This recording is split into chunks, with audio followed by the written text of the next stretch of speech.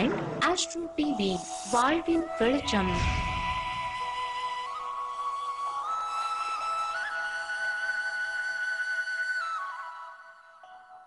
மீண்டும் உங்களை சந்திப்பதில் மிக்க மகிழ்ச்சி அடைகிறேன்.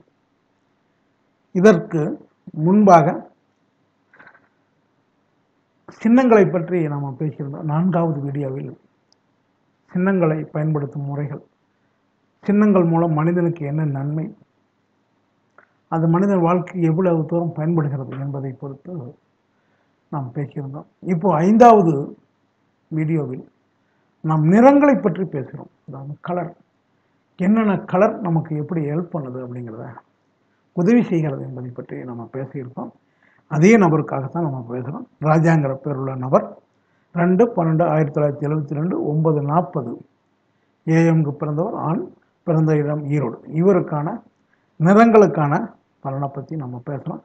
இப்போ அவருடைய நிறத்தை பற்றி நம்ம பேச போகிறோம். இப்போ நம்ம நிறம்ங்கிற பகுதியில், இவருடைய அதிர்ஷ்டங்களுங்கிற பகுதியில் நிறத்தை நம்ம கிளிக் பண்ணோம்னா அவருக்கு என்ன நிறம் வருதுன்னு இப்போ பார்க்க போகிறோம். பார்த்தீங்களா, இவருக்கு அதிர்ஷ்ட நிறம் வந்து அதாவது வெளிர் மஞ்சள், வெள்ளை நிறம், இளம் பச்சை நிறம். இந்த 3 நிறம் இவருக்கு அதிர்ஷ்டத்தை தருதுங்கிறதுல மாற்று கருத்தில். இவர் தவிர்க்க வேண்டிய நிறம், அதாவது தவிர்க்க வேண்டிய நிறம் வந்து பார்த்திங்கன்னா பிளாக், அதே போல் ரெட்டு, அதுக்கு அடுத்தது கருநீலம். இந்த நிறங்களை இவர் தவிர்ப்பது நல்லது. இப்போ நம்ம தவிர்க்க வேண்டிய நிறத்தை பார்த்துட்டோம். அதிர்ஷ்ட நிறம், இந்த அதிர்ஷ்ட நிறம் இவருக்கு எப்படி செயல்படும், இந்த அதிர்ஷ்ட நிறம் எப்படி நமக்கு உதவி செய்யுங்கிறத நம்ம பார்க்குறோம். இப்போ அந்த அதிர்ஷ்ட நிறம் அப்படின்னு சொன்னீங்கன்னா, இப்போ இது ஒரு மஞ்சள் கலர், அதாவது வெளிர் மஞ்சள்னு பேர். இந்த மஞ்சள் கலரில் இருக்குது. இந்த கலர் எப்படி நமக்கு பயன்படுறோம்னா, அப்போ வாகனங்களில் வந்து பார்த்திங்கன்னா பின்னாடி மஞ்சள் கலர் அடிச்சிருப்பாங்க. லாரியெல்லாம் பார்த்திங்கன்னா முன்னாடி என்ன கலர் வேணால் அடிச்சுக்கலாம், பின்னாடி இருக்கக்கூடிய கலர் வந்து மஞ்சள் கலரில் அடிப்பாங்க. எதுக்காக இந்த மஞ்சள் கலர் அடிக்கிறாங்க அப்படின்னு பார்த்திங்கன்னா, ரொம்ப தூரத்தில் இருக்கும்போதே ரிஃப்ளெக்ட் ஆகி அந்த மஞ்சள் கலர் தெரியும். அந்த வாகனத்துக்கு ஒரு வண்டி போயிட்டு இருக்கிறதோ அல்லது நின்று கொண்டு இருக்கிறதாங்கிறது அவர் உணர்வுக்கான வாய்ப்பு உருவாக்கிக்கொள்ளும் மஞ்சள் கலர். இந்த பச்சை கலர் அப்படிங்கிறது வந்து பார்த்திங்கன்னா, இயற்கையிலேயே பச்சையை ரசிக்காத மனிதரே இருக்க முடியாது. பச்சையோன்று தோன்றுனா கண்களுக்கு குளிர்ச்சியாக இருக்கும். இதை நம்ம வந்து இந்த பச்சை கலர் அப்படின்னு சொன்னீங்கன்னா, ஒவ்வொரு கலர்களுக்கும் ஒரு தன்மை இருக்கிறது.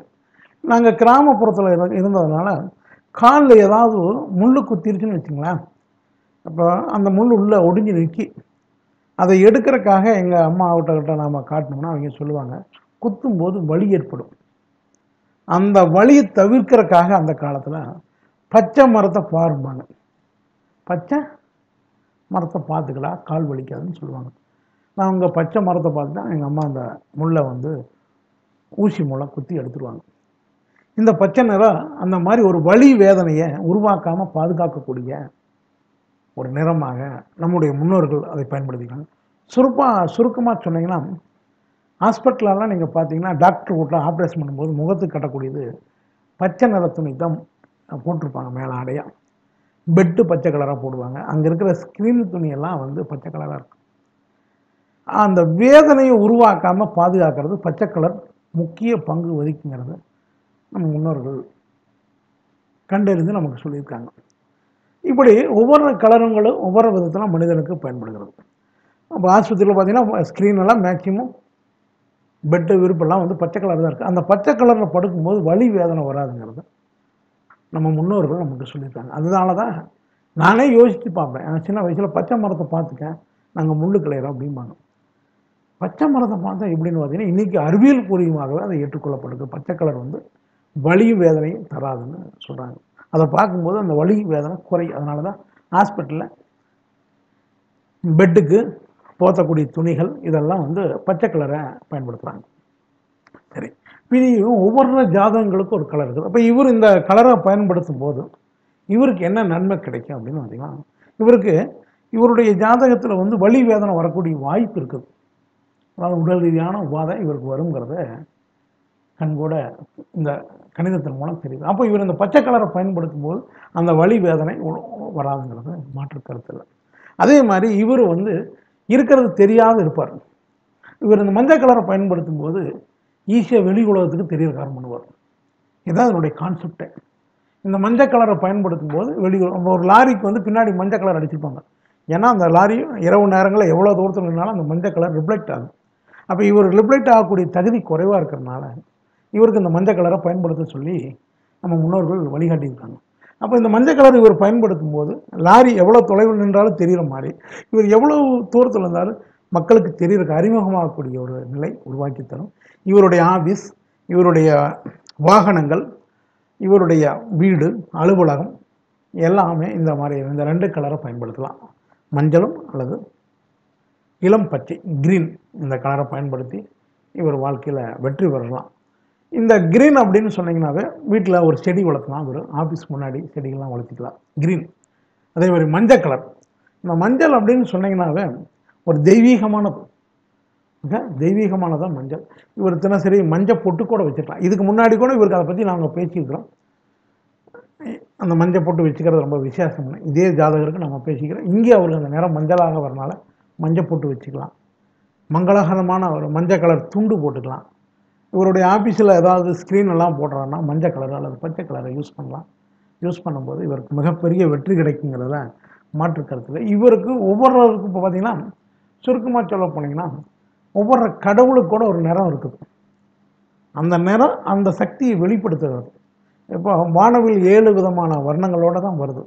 ஒவ்வொரு கிரகங்களுடையக்கும் ஒரு நிறம் இருக்கிறது. அது மாதிரி மனிதனுக்கும் ஒரு நிறம் இருக்கிறது. அந்த நிறத்தை அவன் பயன்படுத்தி வெற்றி பெறலாங்கிறதுல மாற்று கருத்து இல்லை.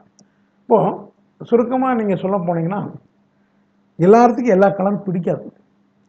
ஒருத்தருக்கு அந்த கலரு பிடிக்காமல் இருக்குது, ஆனால் அந்த கலர் அவருக்கு ரொம்ப ஹெல்ப் பண்ண தயாராக இருக்குது. ஆனால் அந்த கலரை அவர் ஏற்றுக்க மாட்டார் ஏதோ ஒரு காரணத்தினால. அதனால கூட அவருடைய விஷயங்கள், அதாவது அவருடைய வெற்றிக்கு தடையாக இருக்கும். இப்போ இந்த கலர்களெல்லாம் பயன்படுத்தும் போது மிகப்பெரிய வெற்றி அடையலாங்கிறதுல மாற்று கருத்தில். ஒவ்வொரு ஜாதகங்களுக்கும் ஒவ்வொரு. அதே மாதிரி இந்த தவிர்க்க வேண்டிய கலரை முடிஞ்ச அளவுக்கு தவிர்த்துக்கலாம். அது ஒரு சில சமயம் லேசாக இருக்கலாம், ஆனால் முடிஞ்ச அளவுக்கு நம்ம இந்த தவிர்க்க வேண்டிய கலர்களை தவிர்த்துட்டு வாழ்க்கையில் எல்லா வெற்றிகளும் அடையிறதுக்கு இந்த மாதிரி கலர்களை பயன்படுத்தி வெற்றி அடையுமாறு அன்புடன் வேண்டிக்கொண்டு அடுத்த நிகழ்ச்சியில் உங்களை சந்திப்பேன் என்று கூறி விடைபெறுகிறேன். நன்றி, வணக்கம்.